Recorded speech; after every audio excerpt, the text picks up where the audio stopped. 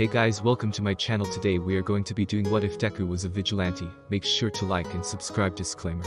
There may be mature content and maybe 18 plus. With that stuff out of the way, let's begin. To Izuku's credit, he managed to keep himself together and seemed fine until they got home. They heard a purring as soon as they entered the apartment. When they looked, they saw Pablo, their white cat. They found him about 2 years ago, or more specifically, Izuku found him during one of his patrols.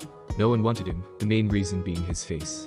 Pablo was one serious case of animal cruelty. Someone sliced the corners of his mouth, and thanks to that, his face looks like he always has a Cheshire Cat smile on it.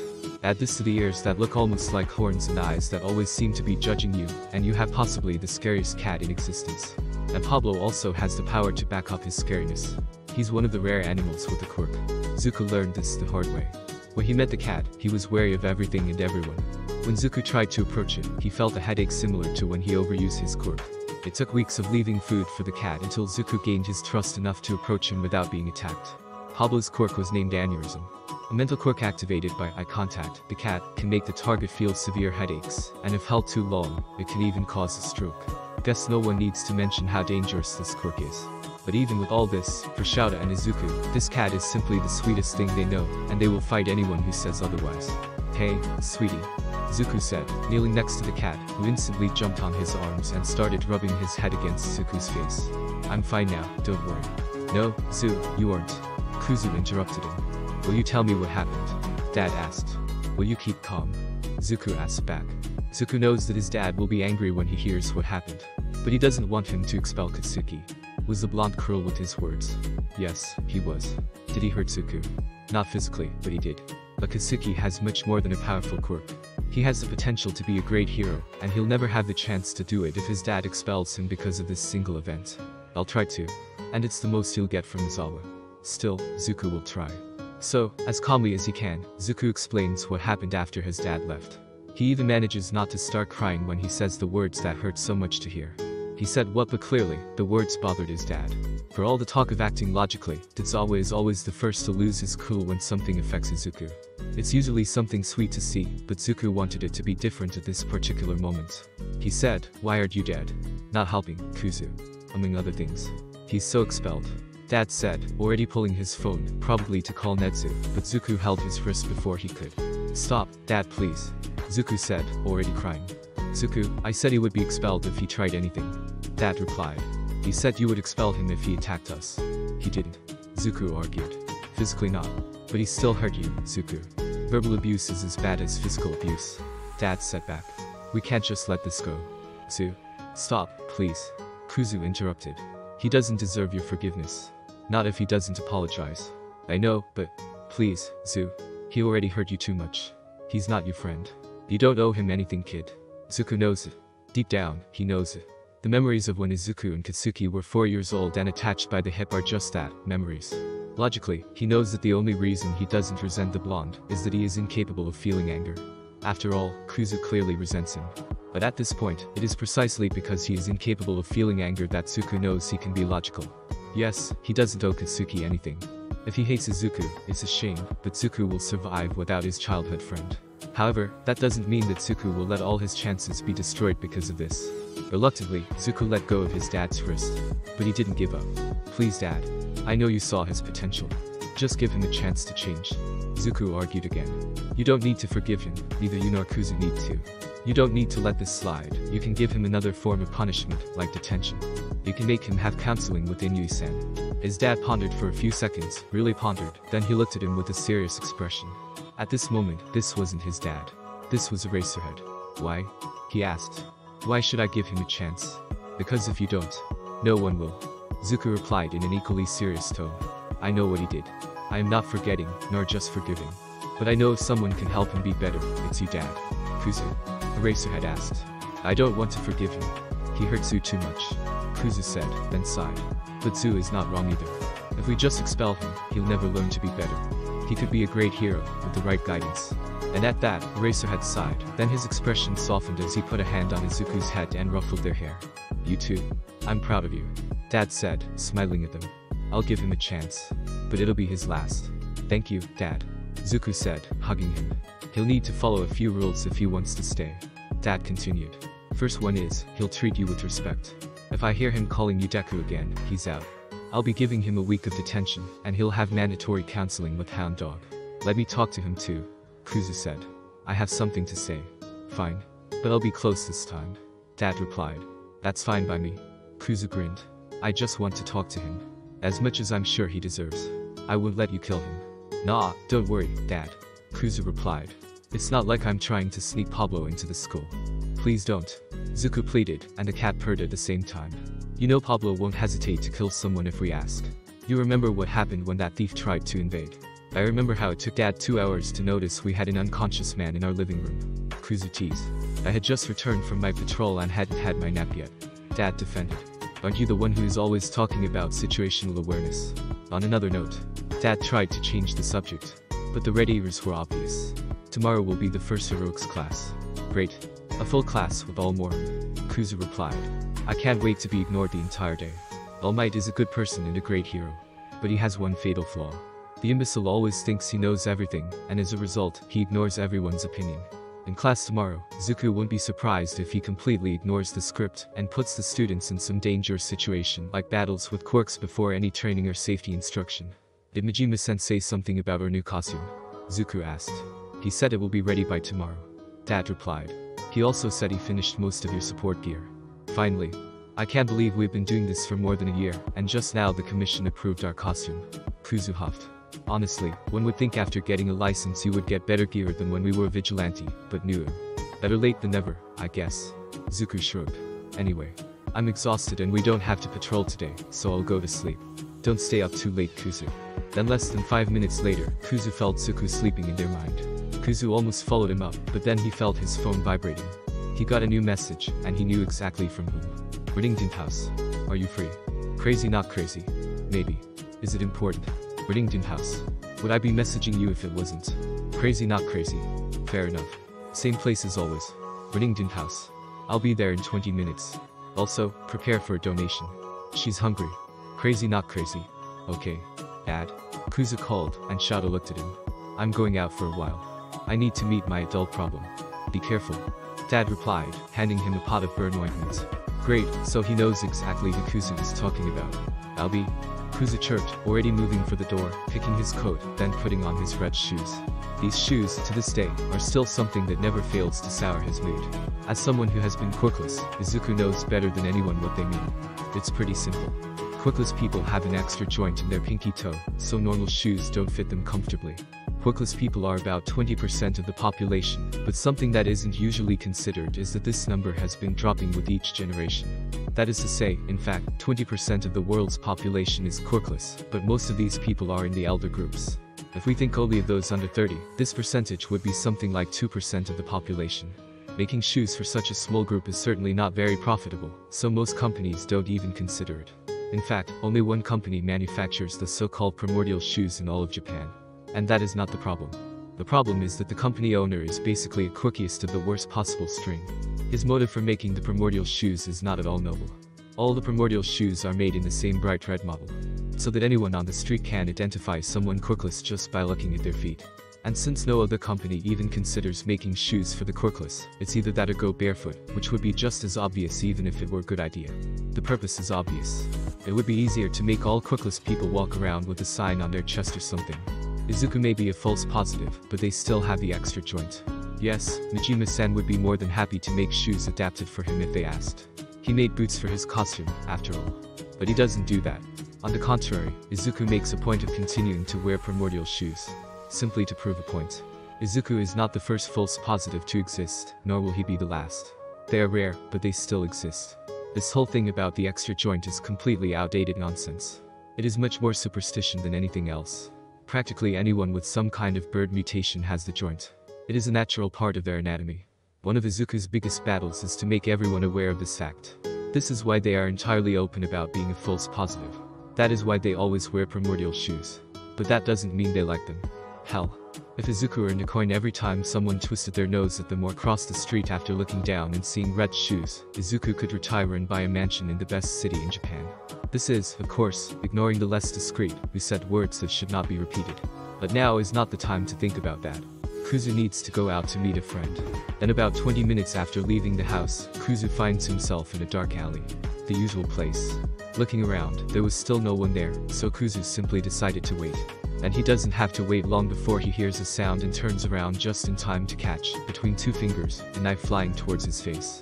"Oh, I thought I got you." A female voice, too animated, said. "You're no fun, Ku-chan." "Hi to you too, Himi-chan." Kuzu sighed, already opening his arms to the blonde girl that instantly tackled him into a hug.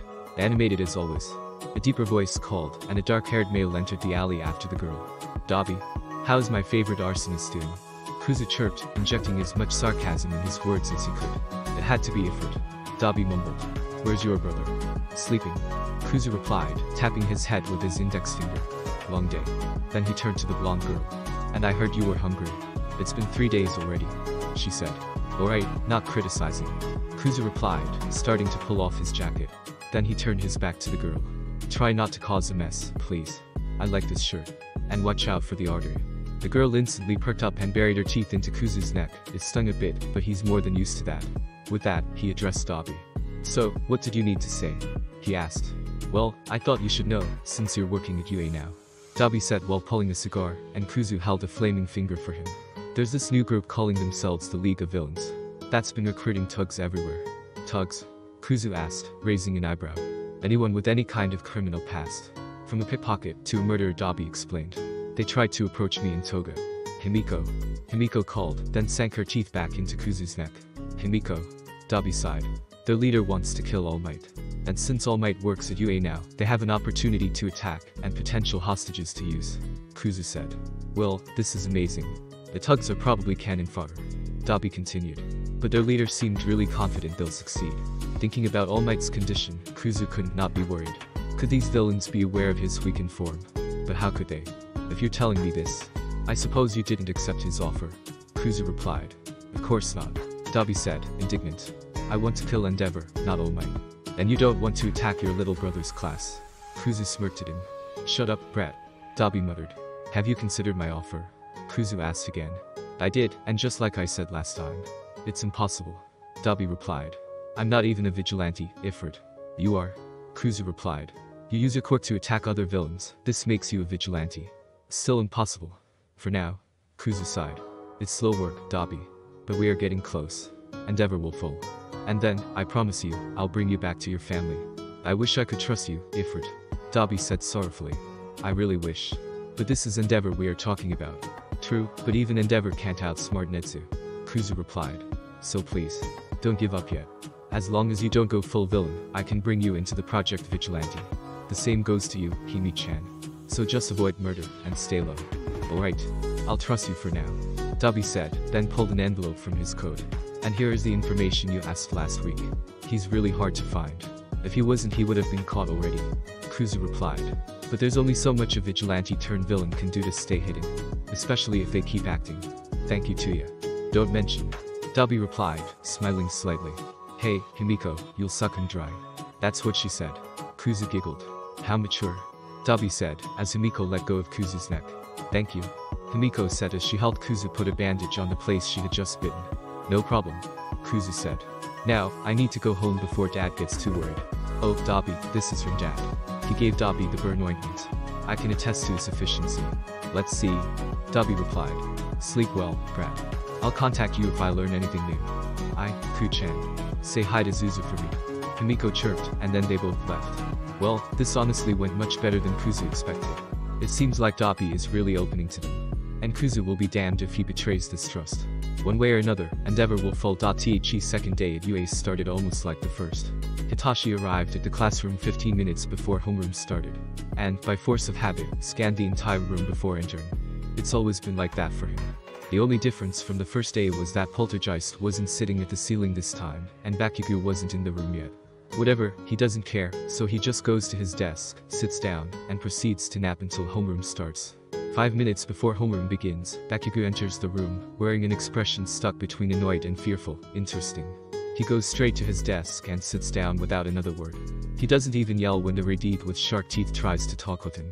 Then, soon after that, Izuku enters the room. Hitachi takes a second to look in his eyes, trying to see which one is that. Yellow eyes, so this must be Kuzu, right? Unlike yesterday, today, he was not wearing his hero costume. Instead, he was wearing a UA uniform like any other student would. That is, if you ignore the tie that appears to have been tied by a right-handed person who has two left hands. Life can be funny at times. Eraserhead has always been Hitashi's favorite hero and still is, but duality easily takes second place, mainly because of his involvement in anti-discrimination campaigns.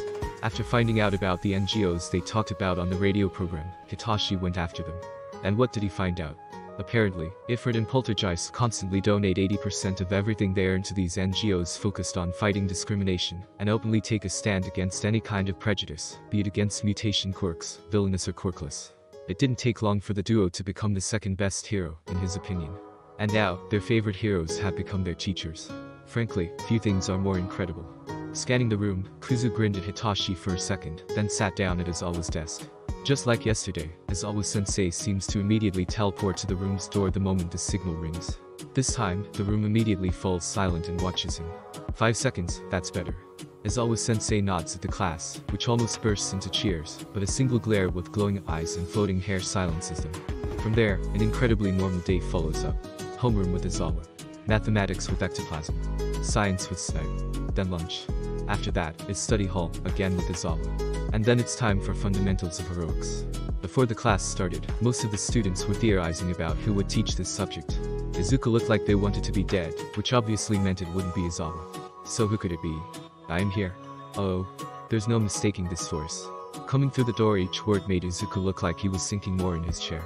Seems like All Might isn't his favorite teacher. Like a normal person. The day I see a normal person walk through the door like this will be the day I know that humanity is beyond salvation. Kuzu mumbled to himself, and Hitachi had to hold his snickering. As All Might started introducing himself, Izuku looked about to start headbanging his desk. Especially when All Might introduced their costumes. No hero is a real hero without his hero costume. He announced with a dramatic tone, and clicking a button on a remote, drawers popped out of the wall with a hiss, numbered cases coming out along with them. Well, Hitachi understands where he's coming from. But isn't Sir Night Eye's hero costume basically a formal suit? The costume might be important, but he makes it sound like it's the most important thing. Well, at least the class is excited to see their costumes.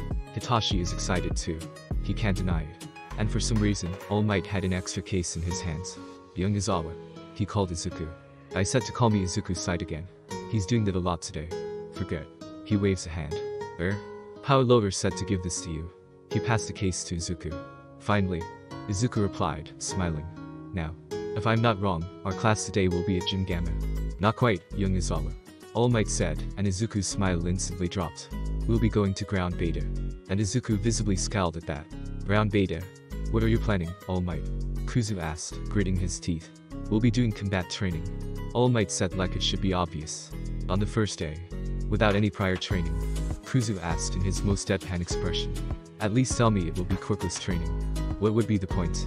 All Might asked, tilting his head to the side. Kuzu took a long deep breath, then started talking slowly. The point, All Might, is to not let 19 super powerful teens freely use their quirks against each other without any previous training in how to do it safely. Kuzu replied. Experience is the best teacher, young Aizawa. Don't worry. All Might waved off his concerns. You know what? I give up. Kuzu said, then turned to the class. Suit up and follow him, I'll be back soon. Then he left. Where is he going? Kaminari asked. But the question everyone had at this moment was another. Will we really be okay? But of course, it had to be all Morin. What kind of idiot thinks such a lesson plan is a good idea? Izuku watched Aizawa's quirk assessment test firsthand. He analyzed each of the students. Apart from two, no one there has any kind of adequate training to be doing combat training. Most of them probably can't even understand how dangerous their quirks really are. Today it should just be a review, test, and critique of the costumes. Dad is already at Gym Gamma waiting, after all. That's where they should be going. With his costume case in hand, Izuku decided that, to hell with it, and simply rose from the ground flying at full speed toward the Gym Gamma. That day to have forgotten his phone. He almost crashes against the door in his hurry. Dad.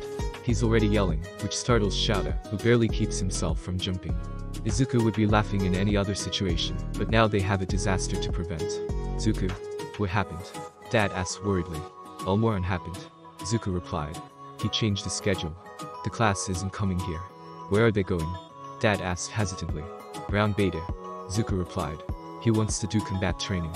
Combat training? Izuku could practically see his dad's soul leaving his body. Damn it. What is he thinking? I have been working here for 2 days, and I already want to ask for a raise. Taking care of an almost 50-year-old child was not in the job description. Zuku fassified. Anyway, we need to run. Because there's no way this would end with broken bones, at the very least. Can I carry you? It will be the fastest way. Dad nodded. Then Zuku carefully lifted his dad and took flight again, full speed towards ground beta. When they arrived, only All Might was there. Which means the students must be changing. At least no, they didn't start yet. It looks like we're just in time. Go put on your costume. I'll take care of the imbecile. Dad said, then Zuku nodded. He entered the changing room just in time to hear his father kicking the door open. Dramatic as always. The sound of the kick must have been louder than expected because the moment Izuku enters the changing room, everyone looks between him and the door with expressions caught between surprise, confusion, and fear. As always, having a little conversation with All Might. No need to worry, Zuku said with a sweet smile that soon became a mischievous smirk when his eyes turned yellow. Actually, I'll bring a batch of cookies for whoever records the conversation and sends me the video afterwards. Kuzu said as he passed through the boys to start putting on his costume. Most of the boys had already changed and were just waiting for the rest. Zuku almost stopped for a moment to look at their clothes, but decided to leave the analysis for a few minutes. When he and Aizawa will do the critiques. But with a simple glance over it, he already knows a lot will have to be changed. Okay. Go ahead, I'll meet you guys soon, Zuku said, waving. A few seconds later, everyone started leaving the changing room, some more skittish than others. Zuku could faintly hear his dad's voice from outside as he spoke to All Might. Then Izuku put down their case and opened it carefully, already grinning at his costume. They've been waiting for years for this. They finally have a real hero costume, and it seems that Majima-san didn't hold back on it. First, the costume consisted of a jumpsuit, similar to his dad's. Izuku asked specifically for it, sue him, and with the same reinforcements to protect his vital parts. The right half of the suit was red, and the left half was black, with a circular switch in the chest region. Next, the boots were a simple and functional pair of combat boots. The left boot was red, and the right boot was black, opposing the suit's colors. The soles had several holes, perfect for the flames. Fingerless knuckle gloves, in the same pattern as the boots. The black half of the costume wears the red glove, and the red half wears the black glove. 2 bracelets, following the color pattern of the suit. A briefcase with 5 arrows, darts, some bottles of different colors, 2 cameras, about the size of a marble bowl, and a set of 6 rings and a slightly larger one. Plus some basics, like capture tape, first aid kit, energetic cereal bar for night patrols. A black cloak, with several pockets on the inside, similar to the one they always used. The difference being that the button that fastens it is shaped like a skull. Nice detail. At last but not least, the mask. The skull mask has become their main symbol. There's no way Izuku would change it now. And of course, Majima-san did a fantastic job with it. The style of the mask is the same as the one Izuku has always worn, but with the bonus, protected eyes. There was also a tiny button on the side of each eye. Quickly putting on his clothes, Izuku continued to look through the case. A note explaining the features of the costume and support gear. Hello Izuku. Sorry for the delay, but I finally finished your costume. As you requested, the costume can freely change between you two as you wish. Just turn the switch on the chest. Right for black, left for red, and center for bicolor. Testing it, when Izuku turned the switch to the left, the suit, boots, and gloves turned completely black. Then, turning it to the right, it became black. Perfect. Grinning under his mask, Izuku turned it back to the center, and the suit went back to the original half black, half red. Then he looked back at the note. The gloves are for Ifrit. They have plating in the knuckles for extra punching and protection, and they are heat conductive. The entire costume and support gear must be able to easily resist up to blue flames, but I didn't find a way to make it resist your purple flames yet. The cloak was the simplest part. I kept the original design of your cloak and only added a few details. The black color should absorb any light, so you will be untraceable in the dark, unless the person has some sort of detection quirk. The inside is full of pockets to store your gadgets. The arrows we talked about are stored in the case. 5 arrows, they must be durable enough to withstand yellow flames without melting. But take it easy. The vials, be careful with them, okay? The blue one is a tranquilizing drug. The yellow is paralyzing. The darts are hollow, so you can put the drug inside them. The moment they pierce the target, the drug is released. The dosage can be adjusted. The transparent bottle has a flammable liquid. Coat the arrow, then apply a small flame, and boom. Flaming arrow. The coating should last about 10 minutes. Simply wrap the arrow in your cloak if you need to put out the fire sooner. The oxygen cut should extinguish the fire instantly. The rings.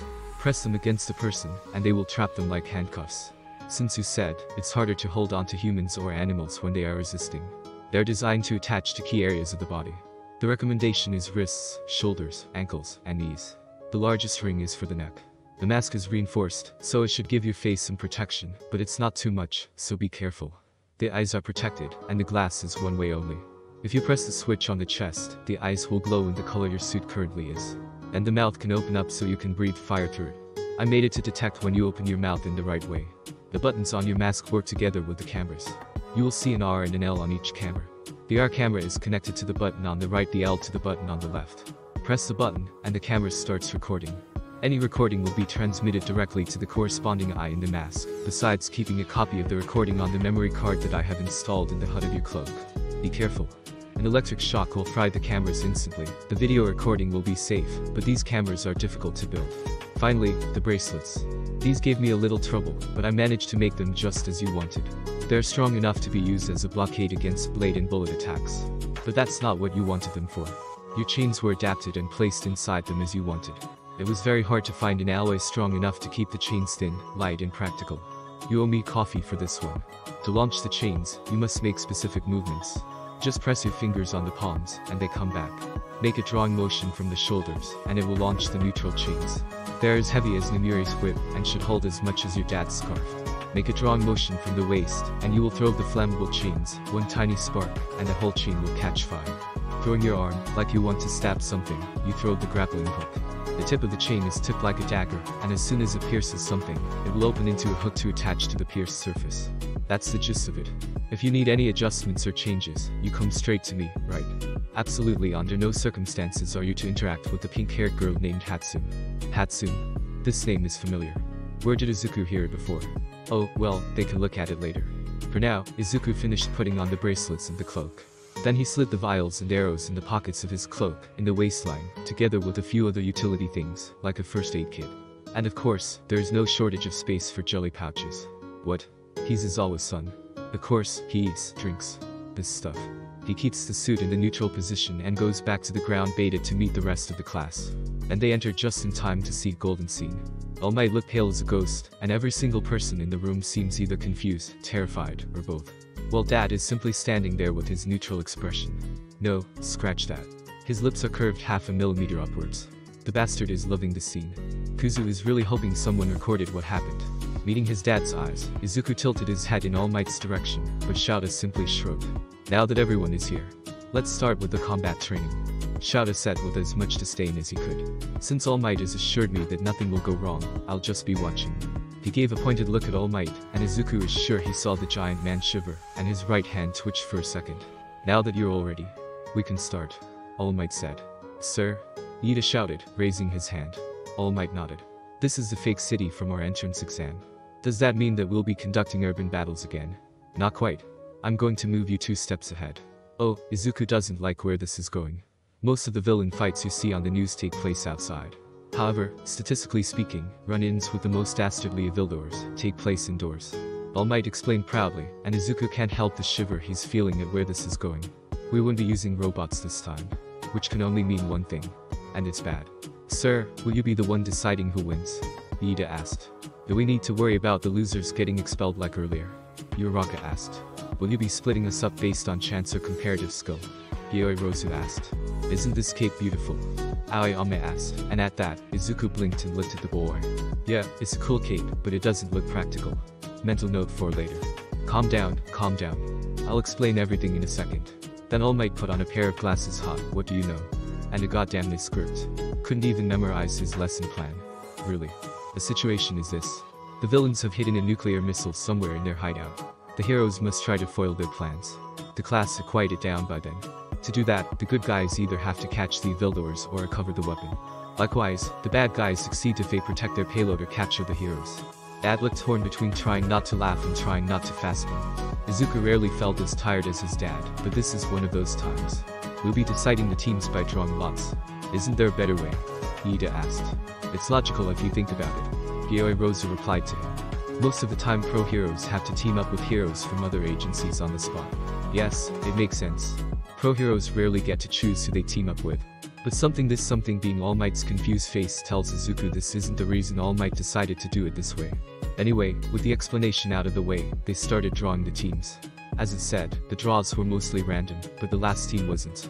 Dad made sure that those 3 would be last and paired together. Why? Because Izuku asked him for a chance to observe them closer. Tokoyami Fumikage, Todoroki Shouto, and Kaminari Denki. Due to the expulsion of a student, the options were for someone to fight alone or for a team to have 3 people. Therefore, these 3 will form a team. Sensei. Kaminari raised his hand. All the teams are paired already. Will someone fight twice? No, young Kaminari. All Might replied. Instead, your team will face another person. Me? Zuku chirped. Exactly. The last battle will be young Tokoyami, Todoroki and Kaminari against young Aizawa. All Might said. Wait, they'll face a pro hero. Ashido asked. Is that fair? Absolutely not. Zuku replied. That's why we are making it fair. He raised his hand, showing 3 fingers. They'll be fighting as a trio, Kuzu won't participate, only me. And last, I'll be fighting quirkless. How will you fight without your quirk? Iida asked. Isn't that too dangerous? At this statement, Zuku simply lifted his mask, showing his face to the students. Don't underestimate the quirkless, Iida-kun. Zuku said, grinning. You'll regret it. This combat exercise went a little better than Izuku expected. Not that it's surprising, their expectation was so low that the surprise would be if it didn't go better than he expected. But to be fair, even with Aizawa having let All Might get on with his lesson plan, he made sure to give the class a big lecture on self-control, caution, and safety. And, probably out of fear of the hobo teacher, most took the warnings seriously. After all, nobody wants to be expelled. Thankfully, most students suffered only light wounds. The first match was Zero and Hagakure as heroes, against Ashido and Kirishima as villains. Zero discovered just how corrosive Ashido's acid is, and that his tape is a horrible matchup against it. But thankfully, he just had some light burns, and Hagakure was simply made for this task. The moment she ended in the hero's team, the exercise was basically won. Sadly, since Kirishima never saw Hagakure approaching, he never got to even start showing how he fights. Nobody had any doubt when the MVP went to Hagakure. Shinsu and Uraraka as heroes, against Iida and Bakugo as villains, went better than Izuku expected. Once more, Shinsu proved how much he deserves to be there when he tricked Bakugo into replying to him and activated his quirk. In a show of coordination and strategy, Shinsu used Bakugo's explosions to break the floor where Iida was guarding the bomb. And Uraraka used the opportunity to touch and float Iida to the ceiling and capture the bomb. A great show of teamwork. And again, everyone agreed to consider Shinsu the MVP, since the plan was basically his. Except Shinsu himself, who tried to say it should be Uraraka. Mental note. Build Shinsu's self-confidence ASAP. The victim of this match was Uraraka, who had to go to the infirmary after her breakfast decided to drop by to say hello. Drawback of her quirk. Satu and Ajiro as heroes, against Kuda and Jiro as villains, was really interesting. There weren't any animals that Kuda could call for help. But with the help of Jiro's quirk, they made a sound like a dog's whistle that called dozens of birds to help them. Again, a great show of teamwork and creativity. Satu and Ajiro fought well, each in their own style, but as soon as Satu's sugar started to run out, they ended up overwhelmed by the swarm of birds and lost. This time, the MVP went to both Kuda and Jiro. No one was hurt too badly here, but Ajiro and Satu may have developed a healthy fear of birds. Asui and Shaoji as heroes, against Yaozu and Aoyama as villains, could have gone better. Asui and Shaoji showed great synergy between Shaoji's brute strength with his 6 arms, and Asui frog-like agility. Yaozu and Aoyama were a bit less coordinated. Aoyama was too distracted by his cape and was ambushed and captured early on. From there, Yaozu barricaded herself inside the room with the bomb and used defensive strategies to buy time. With flash grenades, barricades and well-placed traps, she almost won by herself. However, with a well-matched joint attack, Shaoji managed to distract her long enough for Asui to be able to jump over her and reach the bomb in the last 10 seconds. Despite losing, Yaozu deservedly took the MVP of the match. This was the cleanest match of all, no one suffered more than a few scratches. After each match, Aizawa commented on the key points, as well as offering criticism on what could be improved. After this, the last match was about to begin. Zuku as hero, against Kaminari, Tokoyami, and Todoroki as villains. As agreed, Kuzu will be sitting this one out, and Zuku will be fighting quirkless. Also, in this exercise, the villains clearly have an advantage, since they have 5 minutes to scout the area, and chose where to hide the bomb. All Might said that true heroes must be able to adapt to any kind of situation, and he's not wrong. But still, this is too advanced for first years. Izuku had 4 years of experience as a vigilante, and even so, his dad only let him take part in this kind of practice in his 2nd year of training. To regular students, this probably would be something that a 3rd year would do. At least no one broke anything. Though this is probably more because most of them hold back a bit in fear of Aizawa. As soon as the starting signal went off, Zuku sat down, waiting for the 5 minutes and forming his strategy in the meantime. The reason Izuku took an interest in these 3 right away is quite simple. In terms of brute strength, these 3 have the strongest quirks in the class. However, the more powerful the quirk, the more difficult it is to control. Todoroki's quirk is half hot, half cold. An elemental quirk that allows him to generate fire from half of his body and ice from the other half. Incredibly powerful, and with him being the youngest Todoroki, and with Izuku knowing what he knows about Tuya. A lot of red flags are being raised here. But the talk about abuse we'll have to wait for later. Now Izuku needs to see how familiar Todoroki is with his quirk. Tokoyami's quirk is Dark Shadow. A sentient quirk, in the form of a raven made of shadows. The mere fact that it is sentient should make it extremely difficult to control. But the name Dark Shadow already gives Izuku some ideas of what their strengths and weaknesses might be. Kaminari's quirk is electrification. An emitter quirk that allows him to use electricity to attack, and frankly, the scariest of the bunch. If Kaminari has good control of his quirk, he can easily be one of the strongest in the class. However, if he doesn't have good control, it can be very dangerous for him. Taking a deep breath, Izuku stands up and prepares his gear.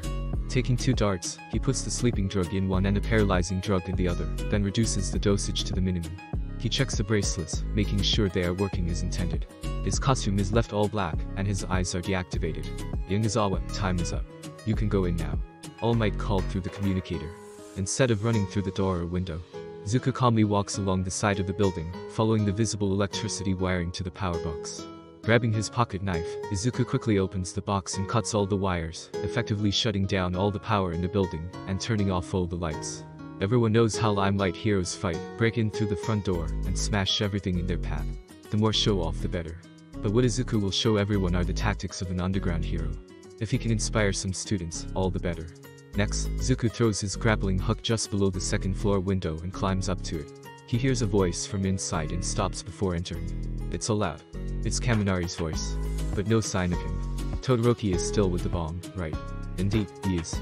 This is Tokoyami. And he'll freeze the entire building any second now if someone doesn't stop him. The entire building, what a show-off. Kaminari joked. If he does, we'll be caught on his attack too. Well, he doesn't seem to care. A third voice called. Oh, it's Dark Shadow.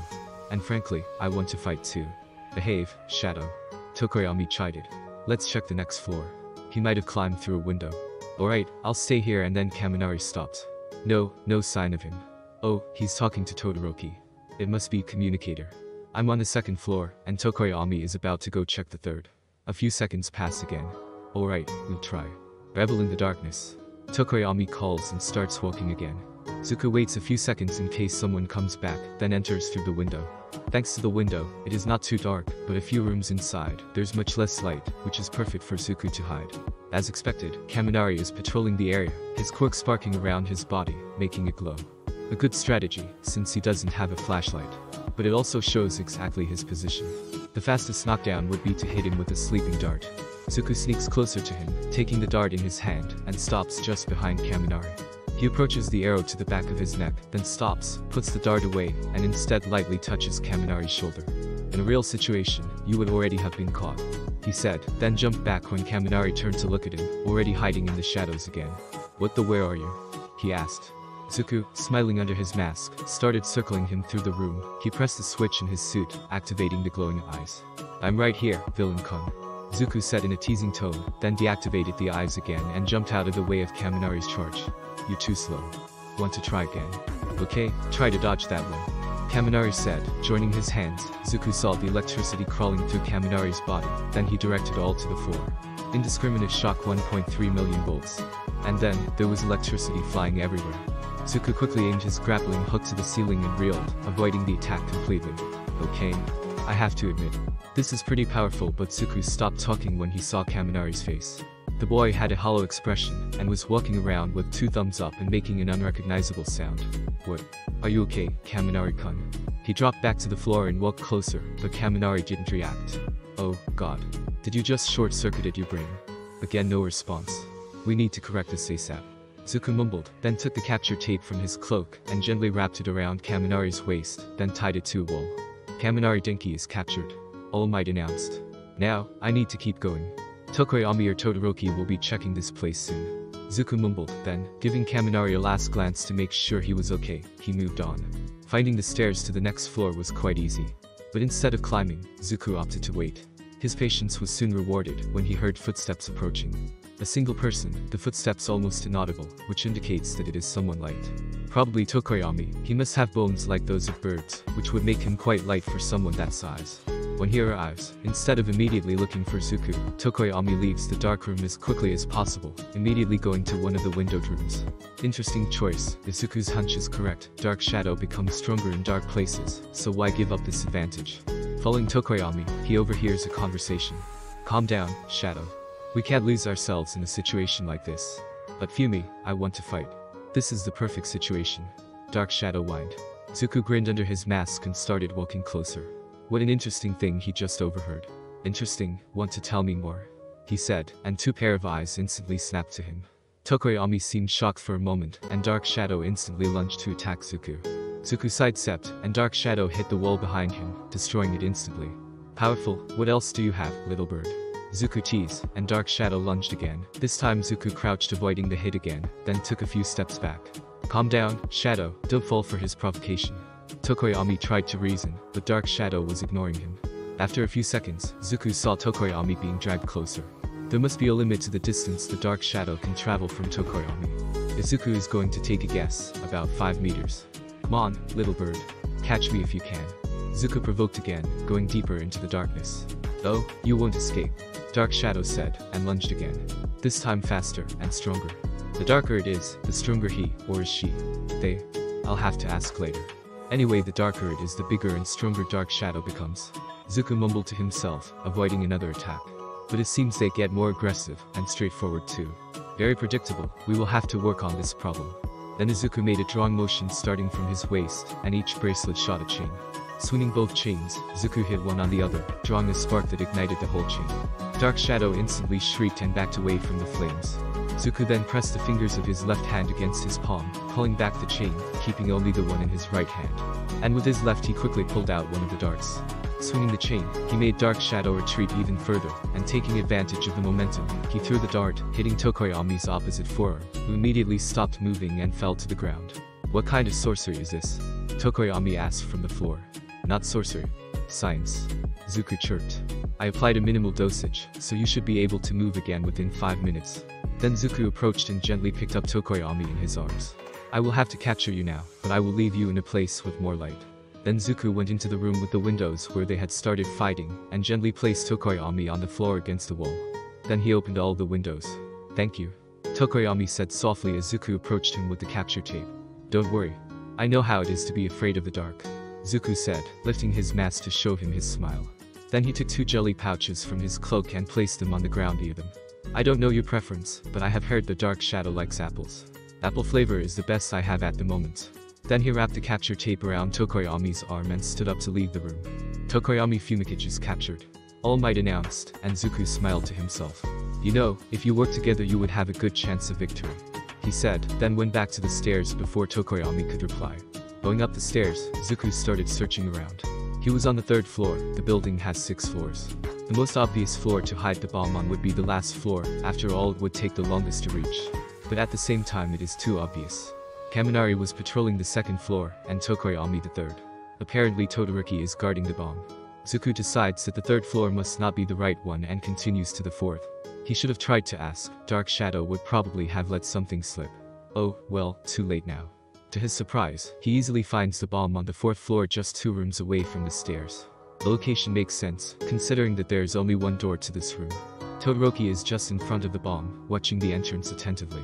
If Zuku tried to throw a dart now, he would probably hit it, but he wants to try to see something of Todoroki's fighting style as well. Smiling, Zuku decides to throw away the stealth. He activates the eyes of the mask again, effectively revealing his position, and walks to the door. The moment he steps inside the room, he feels a cold draft, and within seconds the whole room is frozen, and Zuku's feet are stuck to the floor. Powerful. Zuku comments smiling. But wasn't freezing the whole room a bit much? Better not to give you any chance to escape. Todoroki said in his inexpressive voice. And what will you do now? You haven't captured me yet. Zuku provoked. And you can't move. Todoroki replied. There's not much you can do now. Oh? He is underestimating Zuku. That is a mistake you only make once. Zuku slips his hand through the cloak. He knows that the only really visible part of him are his eyes. With the black cloak, nothing else is visible in this darkness. Careful not to make any noise, Izuku picked up his javelin and threw it, hitting Todoroki right in the neck. Never underestimate an enemy, Zuku said. Your enemies will not always play fair. In 5 seconds Todoroki was on the floor, asleep. Now, to free himself, Izuku had a few tricks he could use. He could simply take off his boot and walk to bomb in his socks. He could use the flaming whip again. Or he could use the hook. Aiming his grappling hook up, Izuku shot it to the ceiling, then pulled himself, breaking the ice from his foot and freeing himself. Then, dropping back to the floor, Izuku walked to the bomb and touched it. The bomb has been captured. The heroes won. All Might announced. Good job, Izuku. His dad called in the communicator.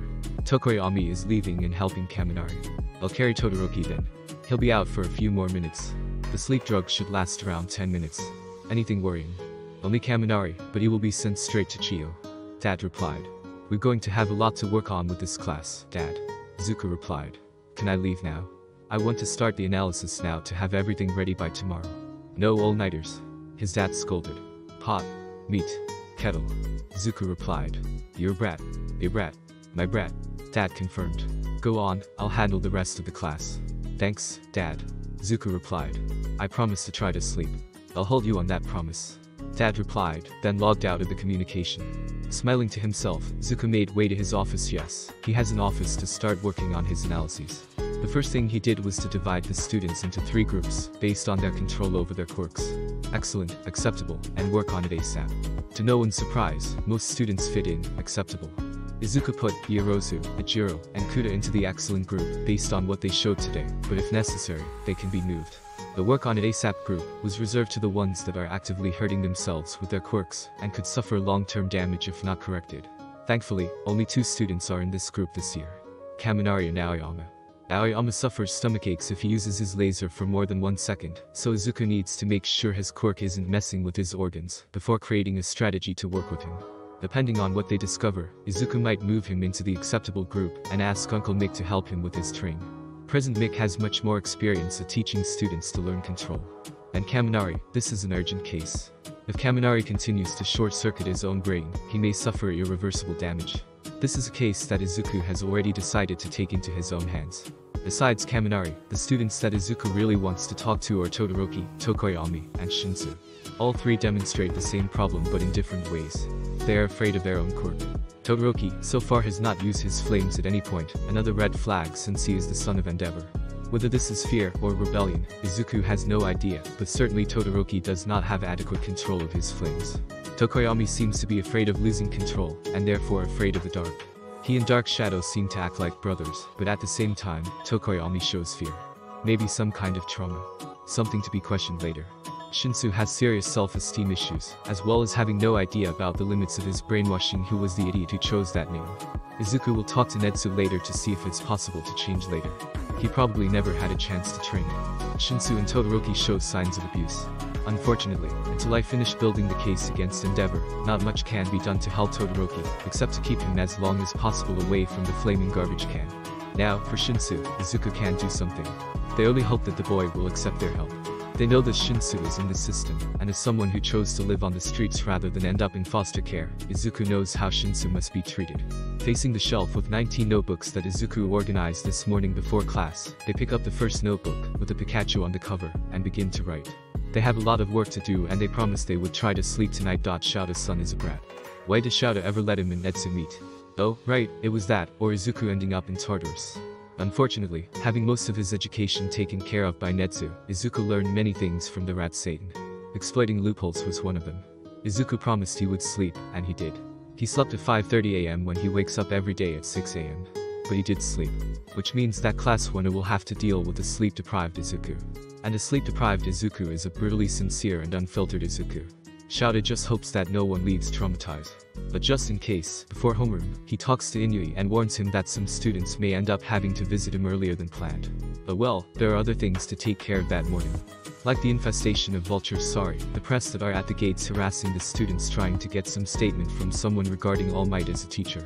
How does the giant buffoon manage to cause trouble even when he is not around? This means that Shouta has to stand at the entrance helping the students to get in safely.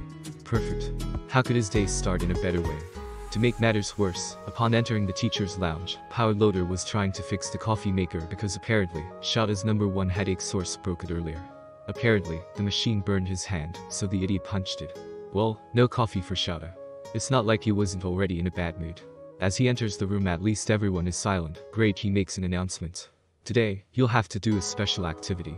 Shouta pauses dramatically and secretly relishes on the kids' panicked faces. You'll elect a class representative. Such a normal activity. Most cheer, but Shouta quickly silences them with his usual Shouta glare. Any questions? All 19 students raised their hands. You can't elect Izuku. Everyone lowered their hands. Volunteers. Why did he ask that? Immediately the class erupts in chaos, with almost everyone volunteering for the position. Shouta sighs and starts entering his sleeping bag. I'll take a nap. Don't wake me up unless someone is dying. From there, the Shouta tunes down their discussion, only replying when Iida asks if voting is an acceptable method to elect. I don't care what method you chose as long as you decide before the end of homeroom. Fortunately, this class is minimally logical. They end up electing Yaoi Rosu as president and Iida as vice president. Good choices. After that, at the end of homeroom, Shouta takes the list that Izuku gave him earlier and announces. Attention, Hellspin. One by one during today's class you will be called into Izuku's office, yes he has an office, to discuss your quirk, fighting style, clothing. Izuku is a licensed and approved analyst by both HSPC and Netsu, so I recommend you make good use of this chance. Then he called the first one. Yaoi Rosu, you first. The rest will continue with your normal classes, someone takes notes to pass her later. Then he points the direction for Izuku's office and makes his way to his next class. Whatever Izuku does, now it's with him. Yaoi Rosu Momo. 5 minutes after the first signal, Izuku hears the first person knocking on their door, so he puts a friendly smile on their face and calls in. Come in. Then the door opens, and Yaoi Rosu enters. Yaoi Rosu-san. Congratulations for being elected. Izuku said, pointing to the chair in front of his desk. Thank you, Aizawa-sensei. She replied shyly. Izuku, Zuku, Kuzu, Poltergeist, Ifrit, Duality. Pick one, but please don't call us Aizawa. It will only be confusing when my father and I are together. Kuzu insisted. I know it can be a bit confusing, but in time everyone learns to distinguish between us. Zuku offered, getting up. Jasmine tea. Thank you. Yaoi Rosu replied, nodding. Then you can call me Momo. It's only fair. As you wish, Momo-san. Kuzu said. 5 minutes later, each one had a teacup in their hands, and Zuku went straight to the point. Alright, I'll be blunt with my question, Momo. Are you really comfortable with your costume? Kuzu asked, sipping his tea. Well, not really. But there wasn't much choice. Momo explained. I need to have my skin exposed to use my quirk. But even so, my costume is showing more than I expected. Are you familiar with DNA suits? Zuku asked. It was my first plan. She admitted. But there was a note in my case saying that it was impossible to make something like that for a first year. Bullshit. Kuzu growled. Language, Kuzu. Zuku scolded. English if you may. Kuzu replied. Anyway, there's no such thing. I'll bring this to PowerLoader later, and we'll remake your costume. Zuku explained. Your costume at the moment is unacceptable. It doesn't offer any protection, not even midnight is that exposed.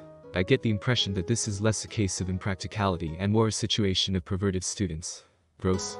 We don't need another Mineta, we just got rid of one. Kuzu continued. I see. Momo replied, between shock and confusion. Now, I want your opinion on this. Zuku said, telepathically pulling out one of the notebooks on the shelf. This one had a periodic table on the cover. Your control over your quirk is already awesome, so there is not much to discuss for the moment. I have drawn some designs for your new costume, but your opinion is essential. The rest of the session was spent with Izuku and Momo, discussing the redesign of her costume, and possible support gear for her. At the end of the session, Izuku asked her to call Uraraka when she returned to class. Uraraka Chako. Alright. Who was the idiot who thought it was a good idea to put heels on a combat costume? Kuzu asked, looking up from the notebook with an astronaut on the cover. I never asked for heels. And the costume is much tighter than I thought it would be. Uraraka explained. One more thing to ask PowerLoader later. Zuku sighed. I feel that we will end up with an entire support class expelled. Well, let's talk about your quirk for a bit. Kuzu said. You should start carrying nausea medicine in your belt. Zuku suggested. Should you need any more specific medication, I'm sure a recovery girl can arrange it. Just talk to her. I also suggest you do some tests to make sure your quirk doesn't cause you any permanent damage. Other than that, you should slowly start raising your limit. And of course do some hand-to-hand training since you need to get closer to be effective. Kuzu continued. And put extra protection on your hands. A 5-point contact quirk means that if someone breaks or cuts your fingers, you are in trouble. Bakugo Katsuki. Hey Lord Explosion Murder. Kuzu greeted when Katsuki entered. Don't start, Kuzu. Zuku scolded then turned to Katsuki. Well, Bakugo, just to make things clear. What we say here are simply suggestions. You can ignore us if you want, but being a certified analyst with Netsu's approval, we like to think we know what we're talking about. Bakugo simply nodded, avoiding Izuku's eyes. At least he's not yelling. Izuku waited a few awkward seconds. Well, Aizu. They said at the same time. You first. Zuku conceded. Can we talk? Katsuki asked. About everything. Look, Bakugo. This meeting is to talk about your hero costume and your quirk. Kuzu explained. If you really want to talk, wait for us in front of the classroom after dismissal. Alright. Katsuki nodded, then gestured for the notebook. What do you have there? I'm happy you asked. Zuku grinned and pulled the notebook with the nuclear explosion on the cover. Now, how do you feel about putting shock-absorbing braces under your gauntlets? Iida Tenya. Look, Iida-kun. It's nice that you admire your brother that much. Zuku said slowly, trying to pass his point as clearly as possible. But all that armor. How does it help you? You're not Ingenium, Iida, you are your own hero. Ijiro Masho. What kind of martial art did you say you practiced, again? Kuzu asked. You're pretty good at it, but maybe it's time to try varying a little. You already have some bad habits that I assume come from always fighting against the same person. Hagakure. Boots and gloves. Her entire costume are only boots and gloves. Kuzu yelled while Zuku tried to muffle him. Oh, no, someone will get expelled. How dare they do something like that to a teenage girl? Sorry, Hagakure-sen. We should have checked this before. Zuku bowed to her. But this will be fixed, don't worry. Satoru Kido. Well, I would suggest carrying some energy gummies with you. Can't have you falling asleep because of your quirk in dangerous moments. Zuku said. You should also try thinking a bit more before rushing. Brute force will not always be enough. Shidomina. Have you tried having a little chat with Yaoi Rosu? Zuku suggested. She can help you better understand the chemistry behind your acid, and from there, you can further increase your potency and or versatility. Acid Sayu. Acid. Call me, Tsu. Kiro. Okay Tsu. Kuzu tried again. I'm dying to know how the hell you found out you could spit out your own stomach, but we can discuss that later. For now, tell me a little more about yourself. To what extent does your quirk affect your natural instincts? Zuku continued. Zero Hanta. Your mobility is nothing to laugh at. And you have a huge potential for quirk captures. Zuku started. But I have noticed a bad habit of underestimating your opponents. This kind of thing usually takes care of itself after the third time you have your ass handed to you by someone who seems weak. Kuzu interjected. But how about not letting it come to that? Hirokayaka. You urgently need noise cancellers. Kuzu said. And just like President Mick, your quirk will benefit immensely from proper support gear. I will schedule a conversation with Power Loader and pass the notes I have to him. He will certainly know what to do. Zuku continued. Aoi Amayuga. First of all, take this note and go to recovery room. Zuku said as soon as the French boy entered. Until I am sure how your organs respond to your quirk, I can't give you any useful advice, so we will do some tests, and then we can discuss the results. Hiroshima Iger. Bare chest. Really? Kuzu deadpanned. I'm not sure about what your idea of manly is. But there's a line between manly and dumb. Zuku continued. I know they say that men live less, but still, you don't need to try to prove these statistics. So how about we sit down and discuss how to keep you protected and at the same time maintain all your manliness? Kuzu cheered. Shaoji Mizu. You, my good sir, have one of the most versatile quirks I have ever seen. Kuzu said. And you are very quiet. Have you ever thought of practicing stealth? Zuku suggested. As a scout you would be unstoppable. Not to mention that your strength leaves many heroes in the dust. Kudakoji. Don't worry, I can sign. Zuku said softly. Let me ask you. Can you communicate with any type of animal? Any real animal? Kuda signed. Doesn't work on people with mutations for example. Interesting, and versatile. Kuzu praised. What about insects? Are they considered animals? The last four are probably the most problematic. But Izuku came prepared. Tokoyami Fumikage. Hi, Tokoyami-sen. Zuku greeted as soon as he saw the crow's head on his door. Good morning, Zuku-sensei, Kuzu-sensei. Oh, interesting. Tokoyami is the first one to greet both. Take a seat. We have much to talk about. Kuzu pointed at the chair, and Tokoyami quickly sat down. Then Zuku picked up an apple and gave it to Tokoyami. Can you call Dark Shadow? I want to talk to both of you. Tokoyami nodded, then the familiar shadow crow emerged from his stomach and curled above his shoulder. Tokoyami gave the apple to the shadow, which immediately started pecking at it. Let's start with the easy part. Zuku pulled the notebook with the crow on the cover. Your costume is great. Well planned, and offer protection in the key parts. I imagine that the cloak serves to cast a shadow to help Dark Shadow, am I correct? Your assumptions are correct. Tokoyami confirmed. This is Fumi, always worrying about little old me. Dark Shadow nuzzled Tokoyami's face, who looked away but didn't deny. Well, I have a question for Dark Shadow. Kuzu said. Yesterday, during the training, you ignored Tokoyami's commands and charged at us. Why? Who would have thought that a crow-shaped shadow would have the ability to look ashamed? It was dark. Dark Shadow said shyly. Kuzu raised an eyebrow, and Tokoyami started explaining. Dark Shadow is greatly affected by brightness. He He's docile when it's bright, too much light, and he becomes timid. The Raven Boy explained. But when it's dark, the opposite happens. He becomes vicious and unruly. Zuku scribbled a few lines in the notebook. And do you have any idea of why he acts like that? Do you share feelings? No, we don't, Dark Shadow said. I'm a quirk, but I have my own mind and feelings. We could test this with Shinsu-kun's help later. Zuku started muttering. I wonder if he could brainwash Tokoyami through Dark Shadow responses, or the opposite. Would one of them be able to snap the other? What ab he was interrupted by a karate chop on the head. Ouch. Kuzu. You were muttering again. Kuzu shrugged. Meaning? Zuku pouted, then looked back at Tokoyami. How bad can it get? If it's too dark, I might lose myself completely. Dark Shadow admitted. It happened only once. Tokoyami explained. Dark Shadow went completely berserk and started attacking anything that moved. We ended up hurting our father. After that he didn't finish, but it wasn't necessary. Izuku saw his files. Tokoyami is in foster care, and the implications are clear. Fortunately, Tokoyami shows no signs of abuse or neglect, but Izuku knows how cruel the system can be to children who have weak mutations, or so-called villainous quirks, and Dark Shadow fits in 2 of these cases. Even without signs, Izuku will at least check to see if he is really safe. That is why Fumi sleeps with a nightlight. Dark Shadow continued. How old were you? Zuku gently asked. 8. Tokoyami replied. Clarifying. Thank you for telling us. Kuzu nodded and threw another apple at Dark Shadow, and the crow immediately perked up and snatched the apple in the air. Whatever they told you, Tokoyami. What happened was not your fault. Zuku continued. You were only a kid, and still is. As for the problem at hand, Kuzu continued. We'll help you with it. Help us? Dark Shadow asked. How? It depends on what you are willing to try. Zuku explained. The first thing you need is to overcome the fear of your quirk. I don't fear Dark Shadow. Not in the traditional way. Zuku continued. But yes, you're afraid. If you didn't, you wouldn't have problems with the dark. We'll help you control Dark Shadow, even when there is absolutely no light. Kuzu continued. And also help Dark Shadow to control himself. But for this we will need extra time. Would you be willing to meet us at the Field Omega on Tuesdays after class? Zuku asked. Tokoyami pondered for a few seconds, absent-mindedly petting Dark Shadow. Then after a few seconds, he nodded. Very well. There's no harm in trying, he said, and Dark Shadow nodded along with him. Izuku smiled brightly at them. Remember, Tokoyami, none of this is mandatory. If you feel that it's not working for you, you can tell me and we'll stop. No hard feelings. Zuku explained, and Tokoyami nodded again. You can go back for now. Would you mind calling Todoroki next? As you wish. Then Tokoyami got up and left the room. Todoroki Shouta. The heterochromatic boy entered the room about 5 minutes later.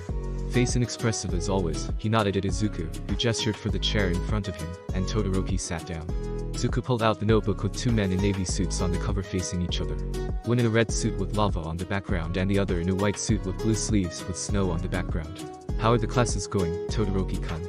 Kuzu asked first. Just fine, sensei. Todoroki replied. What do you want to discuss? Now, this will have to be handled delicately, so they decided to start with the lesser of the many problems that seem to have the same origin. For starters, Yukasune. Zuku said. Denied. Frankly, I don't know who approved it, but he should be fired. What do you mean? Todoroki asked in visible confusion. Does he really see nothing wrong? Todoroki, the biggest drawback of your quirk is frostbite. And you see nothing wrong with going into the field with half your body frozen. Kuzu deadpanned. Are you serious? You are resistant to temperature variation, not immune. Zuku continued. Frankly, this problem would be easily solved if you use your fire to balance your temperature. No? Todoroki slammed his hands on the table. I'll never use it. Then he started getting up. This is a waste of time. Sit down, Todoroki. Kuzu commanded. If you want to ignore what I have to say, that is your choice, but at least you will listen to me. Todoroki hesitantly sat back down, his eyes focusing on anything other than Izuku's. As long as he's listening, Izuku will not chide him for it. Tell me, Todoroki, are you being serious about this? Being a hero? Zuku asked. Of course I am. Todoroki replied. Are you, though? Let's get down to the facts. Kuzu said harshly. You refuse to use your fire. Which means that no matter what you try, you are only using half of your potential. How is this being serious? I wouldn't use his quirk. Todoroki repeated. This is practically a mantra by now. I don't need his quirk. Do you really believe that? Kuzu continued. You don't know anything. Todoroki said. You don't know what Endeavor did. Believe me, Todoroki. I know a thing or two about bastard parents with fire quirks. Kuzu replied. Todoroki stopped and blinked at him. What? Do you know about the Eyeburner? Zuku asked. Serial killer. He terrorized Musutafu for more than 10 years. Kill people with green eyes. What does this have to do with anything? Todoroki was confused, but Izuku had his full attention. His quirk was fire-breathing. Kuzu explained, then arched his head upwards and blew a small flame. Pretty self-explanatory. Wait. Are you? Midoriya Hasashi. That was his name. Izuku said. Midoriya Izuku. That was our name before Shouta adopted us. Then he looked Todoroki in the eyes and asked. So, do you really think we don't understand you? Todoroki hesitated for a few seconds, going through what Izuku just told him. He wants me to surpass All Might. He finally said. He did everything for the school. He bought my mother and forced her into a quirk marriage. My 3 older siblings, he considered all of them failures. My oldest brother died because of him. I refuse to be his tool. I just showed you my quirk, Todoroki. The quirk I inherited from a villain who is locked up in Tartarus. Do you think this quirk is his? Kuzu said. It is not. My sperm donor could only breathe fire. I can breathe and create fire from any other part of my body. My flames can reach temperatures he never dreamed of reaching. He jabbed a finger in his chest. This quirk is not his. It is mine. Then he pointed at Todoroki. That quirk is not his. It's yours. And fuck whatever Endeavor tries to say. He won't last long. Todoroki looked down at his hands again. I don't know if I'm ready yet. And you don't have to be. Izuku said gently. I will not force you to do anything. But we will work until you can use your flames comfortably. And if you want to surpass All Might, it will be of your own free will, not his. On Wednesdays, starting next week, meet us at Field Omega. Kuzu continued. And every time you find yourself thinking that your quirk belongs to Endeavor, I want you to repeat these words. This quirk is mine, and Endeavor can take his opinion and shove it straight up his ass. Todoroki actually chuckled when he heard this. Alright. Todoroki nodded, then he took a deep breath and continued. This quirk is mine, and Endeavor can take his opinion and shove it straight up his ass. His lips curved into the smallest of his smiles. This is kinda nice to say. Therapeutic. I know, right? Kuzu grinned. Please stop corrupting him, Kuzu. Izuku chided. And Todoroki, hang on just a little longer. Endeavor can do whatever he wants. He will face the consequences of his actions. Okay? Todoroki nodded. Can I go now? Just a second. Izuku said, then scribbled something on his notebook, tore the page, and gave it to Todoroki. If you want to treat these bruises that you are hiding, give this note to Recovery Girl, and she will know what it is about. No questions asked. Todoroki nodded and got up to leave. He stopped at the door and gave a last glance at Izuku. Thank you, sensei. You don't have to thank me, Todoroki. Izuku waved at him. Any teacher here would have done the same. But no one ever did it before. So thank you. Todoroki nodded again. You're welcome. Kuzu replied. Now, get going, there's 2 more problem children to deal with, and we'd like to end this before lunch. Right? Lunch Rush said he would make Katsuden today, and we'd hate to lose. Izuku said, almost drooling. I'll be going then. Todoroki said. Can you call Kaminari next? Sure. Then he left. Kaminari Denki. When Kaminari entered the office, there was an aquarium filled with water, a faucet on Kuzu's table, and no fish. Izuku gestured for him to sit down. Kaminari sat down and looked into Izuku's eyes for a few seconds. Oh, he's trying to figure out which one he's talking to. Hey, he tried greeting. Izuku. Both. Kuzu said, giggling. Look, a blue and yellow eye. He leaned closer so Kaminari could see better. Before starting to argue, Kaminari picked up his phone and asked. Hey, could you give me your number? Izuku raised an eyebrow but wrote it on a paper for him. Here, why? He asked. Iida wants to make a group chat for the class. But no one has your number. Kaminari explained while putting the number on his phone. And yeah, I know you are technically our teacher, but you're also the same age as us, so we wanted to include you. Izuku got a message on his phone, and there was a video archive attached to a new number when he looked. Kuzu owes me a batch of cookies. Izuku checked the recording briefly. It was the recording of what Dad said yesterday to All Might during class. Oh, they'll have to play this tonight. This will be better than a film night. Perfect. Kuzu grinned at Kaminari. I'll bring you cookies tomorrow. Right? What is this? Kaminari pointed to the aquarium. It's for a demonstration. We'll get to it. Izuku said, then opened the Pikachu notebook. So, Kaminari-kun, let's start with your costume. Sure. Kaminari said, slightly nervous. I like your costume. It's simple, stylish and functional. Kuzu explained. My only recommendation is that you order some kind of plating to wear under the costume. You can never have too much extra protection. It's a nice idea. Kaminari smiled. Now, the elephant in the room. Kuzu started, and Kaminari's smile fell. Your quirk is short-circuiting your brain. Yeah. It happens when I go over my limit. Kaminari said, scratching the back of his head. I end up like you saw for about an hour. But that is all. It's not so bad. It is that bad, Kaminari. Izuku replied. Brain damage is no joke, it can cause you permanent damage if not treated. And that is what we are here to solve. Kuzu continued. Zuku stood up and put a disposable cup under the faucet. Let's suppose that this is you. The water would be the electricity inside your body. Zuku explained. By the way, are you a battery or a generator? I'm a what now? Kaminari asked in visible confusion. You generate electricity or just store it? Kuzu explained. Depending on the answer, the route to take will be different. Oh, I see. Kaminari smiled again. I generate it. Great, back to the example. Zuku pointed to the aquarium again. Having your quirk under control, you can decide how much power you want to use, similar to this tap. He opened the faucet slowly, and the cup started to fill. But the way you're using it, Zuku raised his arm towards the tap. It's like doing this. He pulled his arm, ripping the tap from the aquarium, and Kaminari rushed to get out of the water's way. There is no control, and in the end, you are depleted and can't do anything else, even if we disregard the airhead mode. Then he raised his arm again, collecting all of the spilled water and pulling it back into the aquarium, then putting back the tap. Any question? Kuzu asked. I've been trying to control my quirk for a long time, but I don't know what to do. Kaminari said. There are quirks like mine in my family, but none that powerful. The more powerful, the harder to control. Zuku nodded. Our first course of action is to find a way to keep all this electricity away from that pretty head of yours. He flickered Kaminari's forehead. I have some exercises in mind. Are you free on Thursdays? I guess. Kaminari replied. Great, next Thursday. Meet us at Field Omega after class.